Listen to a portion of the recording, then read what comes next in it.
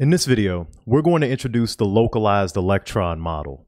So here I've shown a three-dimensional molecule. This is methane, CH4, right? So you can see that the carbon atom is in the middle and it has 4 bonds to the hydrogens on the outside, and they're at very specific angles and orientations. The question is, how do we get from knowing the molecular formula for methane, knowing that there's 1 carbon and 4 hydrogens, how do we get from that molecular formula and that knowledge of the composition of the molecule? How do we get from there to this three-dimensional structure? Well, the localized electron model is what builds the gap, and this is what we're going to be talking about in really the first 3 units of this course are the different pieces of the localized electron model. So there are really 3 components to the localized electron model.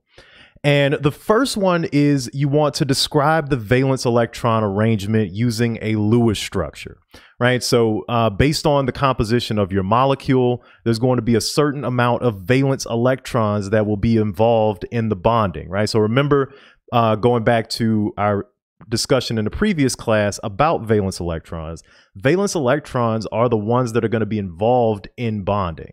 And so the first piece to getting any sort of insight into the molecular structure is knowing how many valence electrons are going to be involved in the bonding and what's going to be their arrangement in the molecular framework. And so that's the first piece to this localized electron model. Figure out how many valence electrons you got, figure out where they're going to be, right? And that's what the main purpose of Lewis structures are, which we'll talk about and introduce in a second. The second piece of the localized electron model is to predict the 3-dimensional geometry using something called valence shell electron pair repulsion theory, or Vesper theory. Now, the 3-dimensional geometry is very important. Every molecule is going to orient itself differently in 3-dimensional space, but we can use that Lewis structure and this Vesper theory concept in order to predict what that 3-dimensional structure is actually going to look like. So why does methane have this exact 3-dimensional structure? It's because of Vesper theory. That's going to be what we'll talk about in Unit 2. Then in Unit 3, we're going to describe how the atomic orbitals of each of these atoms change when they get into the molecular environment, right? So some of them are going to be involved in sharing of electrons, making covalent bonds. The others are going to be holding what's known as lone pair electrons, which these are paired electrons that are not involved in a chemical bond. So basically looking at the atomic orbitals that are involved and how they change in the molecular framework. Now, all of this stuff is based on what we know about a molecule. A molecule is just a collection of atoms. And so really what you're trying to do is just describe how the electrons in the atom and how their orbitals change when they get into this molecular framework, right? On the assumption that the electrons are localized on each individual atom and they just modify slightly when they get involved in a molecule, right? Now, very important to building Lewis structures, very important to understanding bonding and molecules in general is something known as the Octet Rule. And in fact, I'm going to put octet in quotes here because we're going to run into a bunch of exceptions to this almost immediately. But basically what the Octet Rule is just looking at how we form stable compounds. So stable compounds are formed when a molecule fills all of its valence shells, right? So stable molecules are formed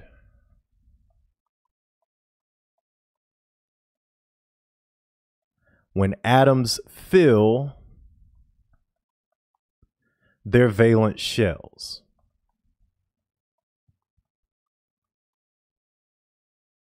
Now, for most cases, that's going to mean that the atom will have 8 electrons in its valence shell, right? It's trying to fill up the 2s and the 2p, or the 3s and the 3p, right? So on and so forth, right? It's trying to fill that valence shell, which can hold 8 electrons in total. Now, like I said, we're going to come into a bunch of different exceptions to this octet rule. So don't, hold on to this word octet as pure gospel. We're going to run into different exceptions. We'll explain each of those cases when we run across them. Okay, so let's look at Lewis structures in general, what they are, what they look like, what are the different components, right? So Lewis structures. And keep in mind, they're very important, these Lewis structures, because you can't predict the three-dimensional geometry if you don't know the Lewis structure, period. You won't be able to predict anything about the three-dimensional structure if you don't know the Lewis structure. And you won't be able to describe how the atomic orbitals change if you don't know the Lewis structure. So the Lewis structure really is the bedrock of this localized electron model. Without the Lewis structure, you really can't do much else. So what exactly is a Lewis structure? So let's look at the Cl2 molecule. So the chlorine molecule, right? So what I'm going to do first is draw, we know that this is going to have two chlorine atoms involved, right? Cl2, so this is two chlorine atoms. And we know that chlorine has 7 valence electrons, right? So go back and review. Chlorine is going to have 7 valence electrons. What we can do is draw what we call a Lewis dot symbol. So basically, I'm going to draw the chlorine, write the chlorine atomic symbol, and I'm just going to put 7 dots around chlorine here, right? So those are my 7 dots around chlorine, right? So this is called a Lewis dot symbol. This is just the chlorine atom with 7 valence electrons. Right, and then I'm going to draw another chlorine atom here and draw its Lewis dot symbol as well, right? Chlorine with 7 valence electrons. Right, so now why do these chlorine atoms want to bond together? Well, when they're isolated by themselves, they don't have a full valence shell. They don't have a full octet, right? This chlorine atom just needs 1 more electron in order to fill its octet, and this chlorine atom just needs 1 more electron to fill its octet. So in order to satisfy that octet rule, right, in order to fill their valence shell and to become more stable, what they're going to do is share, each one is going to share an electron with the other. Right? So if we think about this as these two chlorine atoms coming together, right, we'll have the chlorine atom from the left here, right, sharing its 1 electron, and we'll have the chlorine atom from the right sharing its 1 electron, right? So now we have what's known as a bonded electron pair. We formed a covalent bond. Remember that a covalent bond is just the sharing of electrons. So these two atoms have shared these electrons. So this is going to be a bonded electron pair. And all of the electrons that are still localized on the individual atoms, but not involved in a bond, are going to be called lone pairs. Right? So you can remember this lone like lonely, right? They're not bonded with anything. They're not interacting with anything on any other atoms in the molecule. They're just lone pairs of electrons that are outside of the atom. They're still going to be very important in determining the three-dimensional geometry and the orbitals. So they're important, but they're just not involved in any bonding.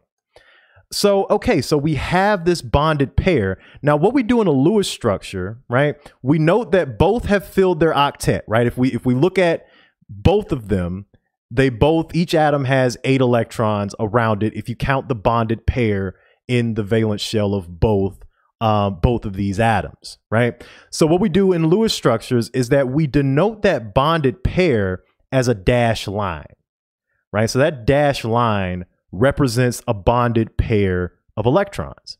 And then what you do from there is you fill in all of the lone pairs that are on each individual atom. Right? So this would be a proper Lewis structure for the Cl2 molecule. We've included the dash that represents the bonded pair of electrons, and we have all of the lone pair electrons signified on each individual atom. Each atom is going to have 3 lone pairs of electrons. Right, so both of them have a full octet. We have a Lewis structure representation of Cl2.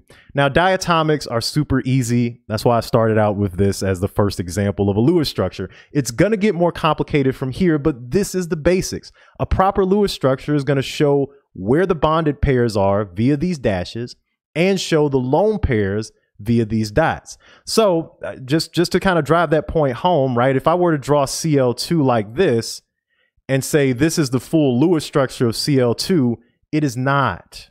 Right? You must include the dashes and the lone pairs. You have to indicate those bonds and the lone pairs. If you don't have the lone pairs, it's not a full Lewis dot structure, right?